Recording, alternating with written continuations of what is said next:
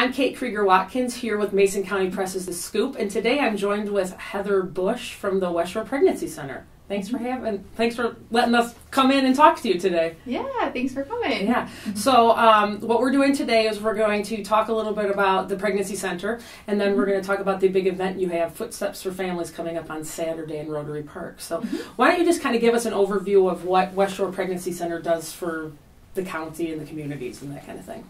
Yeah, so West Shore is an organization that partners with families in our community. So we offer parents kind of a hand up as they're dealing with young kids, 4 years and younger. And what we really try to do is help equip them to be successful.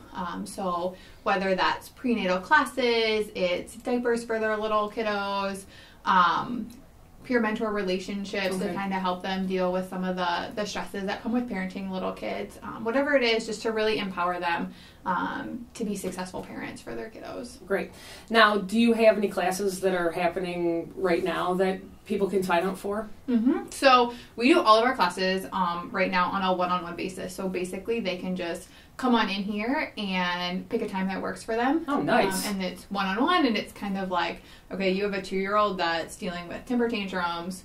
We can help you learn some discipline techniques. Or you have a 3-year-old who you want to potty train. How do I potty train? And so it's kind of based solely on what your specific needs are. All right, cool. So as far as the staff goes, like what kinds of different staff members do you have here? As far as, do you have like counselors on staff, nurses? I don't really know, so why don't you give me kind of a rundown of that too? Yeah, absolutely. So we are, we work a lot with volunteers. So most of our peer mentors are volunteers. So we have both male and female volunteers that come in and we'll meet with clients. We'll do a lot of the classes. We do have 2 staffers other than myself that one of them kind of organizes all of the programming that we do, and the other one oversees the volunteer side of it. All right, cool. So I know too that a lot of times people have stuff at their houses and they think, you know, I don't want to just send this off to Goodwill or the Salvation Army. I want to make sure that it gets in the hands of somebody right away, and they don't really want to have a yard sale or a garage sale or something. So talk to me a little bit about donations and what people are allowed to donate to you guys, and some of the needs that you might have right now. Yeah, so we take donations for anything that you would think a kid would use 4 years and younger, minus toys. So we don't take a lot of toys here, but I mean, high chairs, strollers, bouncy seats, diapers, clothes, wipes, all that kind of stuff. We definitely have a use for. So we, one of the things we offer is every month parents can come in here and get material support. So diapers, bottles, blankets, all of those kind of things that kind of add up for little kiddos. Oh yeah. Is there a certain date and time that you guys do that? Like open pantry kind of thing, or is it whenever you're just open? It's whenever we're open, so Tuesday, Wednesday, Thursday, come on in. Okay, what are your hours? Yep, we're Tuesday, Wednesday from 10 to 4, and then Thursdays from 11 to 5. Okay, cool. Now, is there a specific need you guys have right now that you've been seeing a lack of, that people have been not donating? That a lot of parents have come in and say, I really need, you know, diapers or wipes or anything like that? I would say typically our biggest need is always size 4 and 5 diapers, and even size like 3T clothes, because a lot of people think that we work solely with babies. And so actually our biggest need is for toddler stuff. Really? Well, I have a ton of stuff I can bring you. I bet. Perfect. Bring it on in. Now, let's talk a little bit about the prenatal care and stuff. A woman finds out she's pregnant, needs some supports.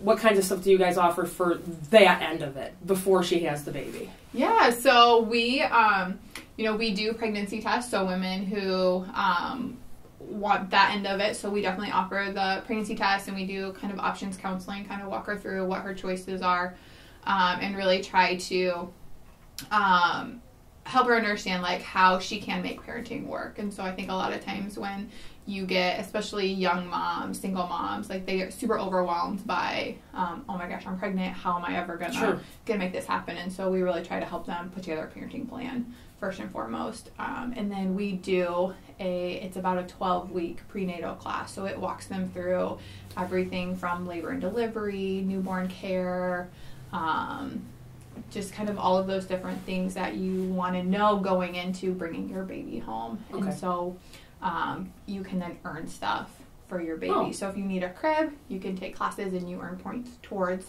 those items. That's cool. Yeah. Do you work with any other agencies, schools, the hospital, anything like that to kind of do? Because I know a lot of times when people are taking classes, they'll have like a birth plan or something like that that they've worked with an organization that they take to the hospital. I didn't know if you guys were involved in doing like classes or counseling outside of just this building. Yeah, so we we work a lot with DHHS, so we do a lot of their like court mandated classes and supervised parenting times.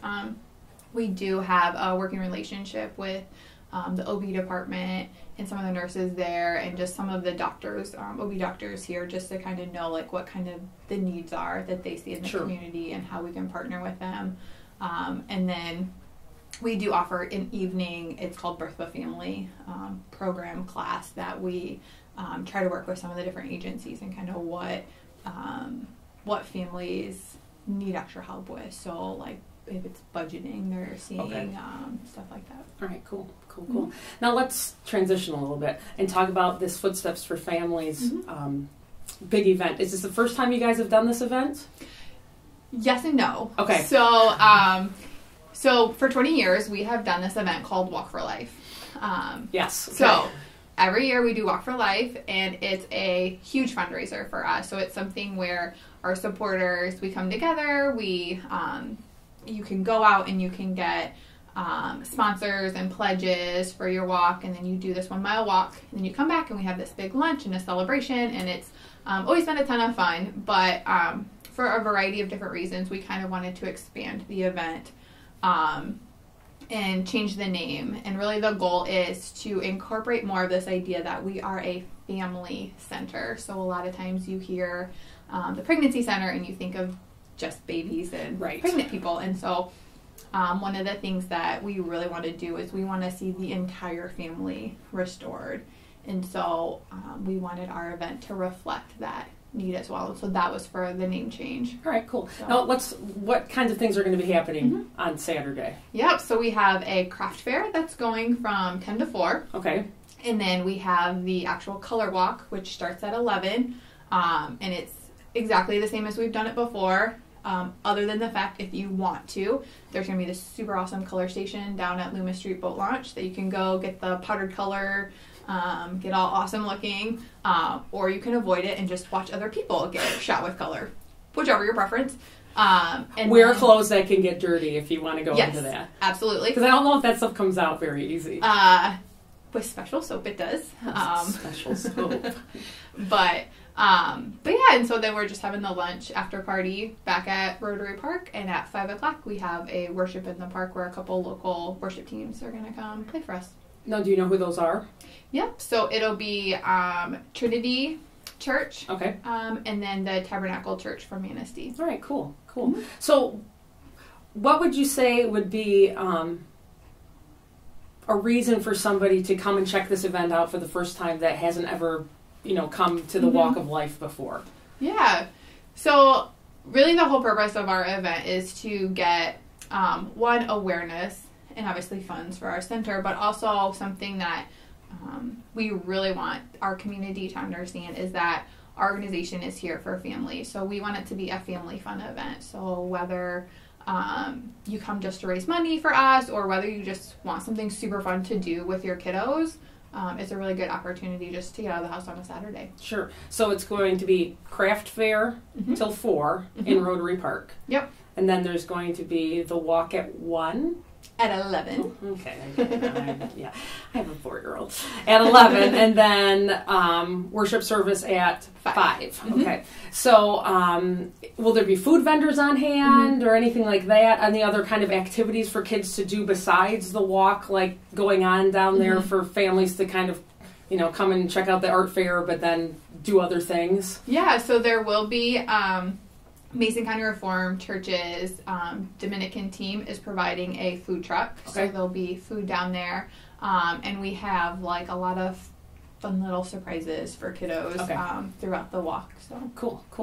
Well, I want to thank you for joining me today, and I want to remind everybody that if you want to check out the daily headlines and the local weather brought to you by Smith & Eddy Insurance, go to MasonCountyPress.com. And if you also want to be a guest or a sponsor of The Scoop, email our editor at editor@MasonCountyPress.com. Again, I want to thank you, and come to the Footsteps for Families in Rotary Park in downtown Ludington. That's the park right next to House of Flavors. I know sometimes people get the different parks mixed up. Yep. Starting at 10. I was going to say 9. I'm glad I said that. And if you have any kind of family needs, not just pregnancy needs, you can always come and check out the West Shore Pregnancy Center. Again, thanks so much. Yeah, thank you. Yeah.